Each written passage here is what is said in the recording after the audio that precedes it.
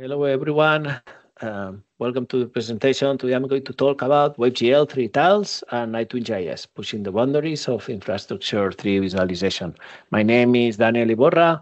I'm from Barcelona, and it's a pleasure to be here presenting this topic to all of you. Welcome. First of all, I work for Bentley Systems. Bentley Systems is a company that builds engineering software focused on providing solutions for designing, building, and operating large construction assets. Our software is used for various infrastructure types like roadmaps, railways, industrial plants, buildings, power plants, etc., etc. We also offer digital twin solutions that leverages AI to monitor, manage, and optimize infrastructure assets. I'm the tech lead of the iTwin graphics team. I'm going to talk about the iTwin platform later, but we are in charge of the graphics of that platform, of course.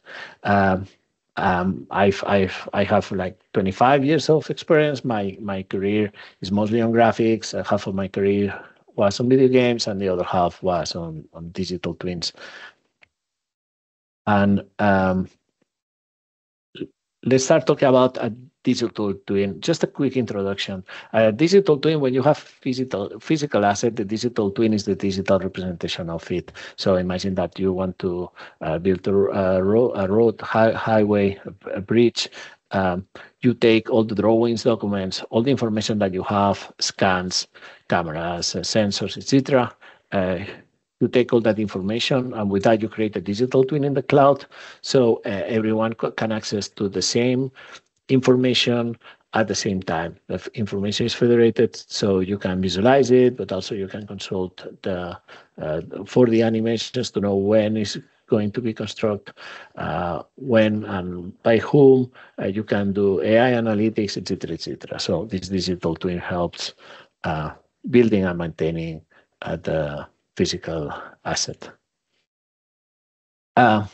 Because a digital twin stays in the cloud, you need a WebGL viewer if you want to visualize it in the browser, right? I'm sure all of you are familiar with WebGL. So the iTwin viewer is the viewer that it's kind of a window to the digital twin of the iTwin platform. It's based on a library called iTwin.js. And here you can see in the screenshot an example of the viewer with different controls. I'm going to do a demo later so I can get into more detail. So one of the most interesting things and challenging are how big the digital twins projects are. So there is something that I call Godzilla iModels. Those iModels are 3 projects. So I call them Godzilla because, they are so big that basically they come and destroy all your infrastructure and crashes the browser.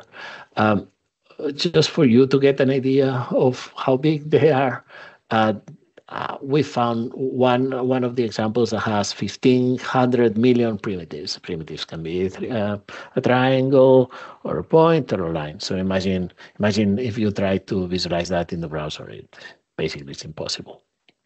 So the challenge is how can we, visualize those models in WebGL? So 3 tiles to the rescue. We are leveraging Season 3 tiles.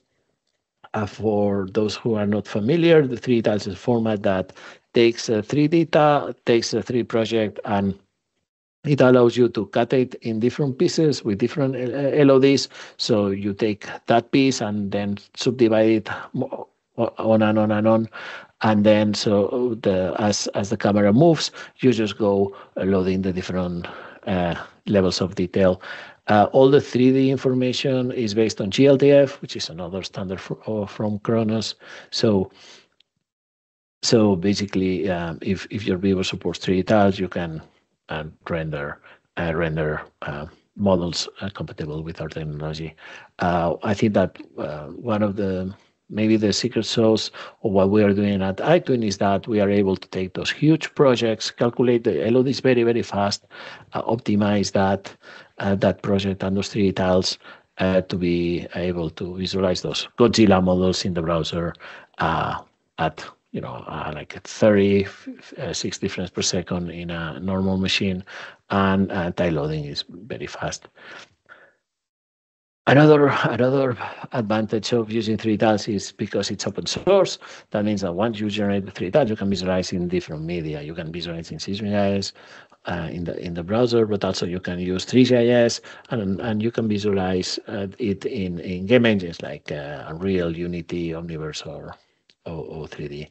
Um, for those who don't know it, Bentley recently acquired Cesium, who will continue maintaining the Cesium as open source.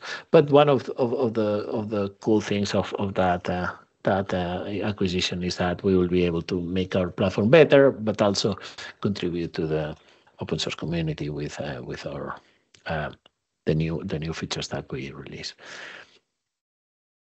Demo time. Let let's let me an image. A renderer is worth a million words or something like that. So let me show the iModel viewer, and let me explain a little bit in action how the viewer works. So as I move around, I don't know if you see because it's quite fast.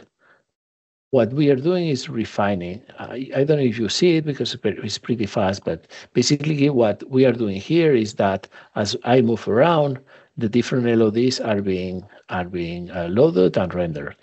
This is pretty fast because we use CDN and we use other techniques, but we are able to visualize like many buildings with many details. We can just go to let's see if I can visualize this. Yes. So for example, you can see all the different details of the plane uh, because those are high quality designs and is used for engineering projects. We support less than 1 millimeter resolution. So um, that means that all the details we have to be able to load them. That's why a technology like 3 tiles is so useful for us because we can just go the detail as we move around. And we are not also, when you see those models, sometimes we focus on the exterior, but we are also, let's see if I can get closer, but we are also talking about like inside all the, all the interior of the buildings, the subsurface information, etc., etc. So yes, I'm not an expert, but you can see, all the details, not only over the surface, but also under it. So that this is the only way that I think that you can be able to render those huge models. I remember when WebGL appeared, 2011. If somebody had told me that we will be able to visualize not only thousands of tens of thousands of triangles like the first demos of WebGL, but hundreds of millions of triangles, I will say, hey, that's impossible. But after a few years with these technologies, you see that. You see how far you can get. Thank you very much. My name is Daniel Iborra. If you have any questions, please just connect to me through LinkedIn, for example. Look for me and let's be in touch. Thank you very much and see you soon.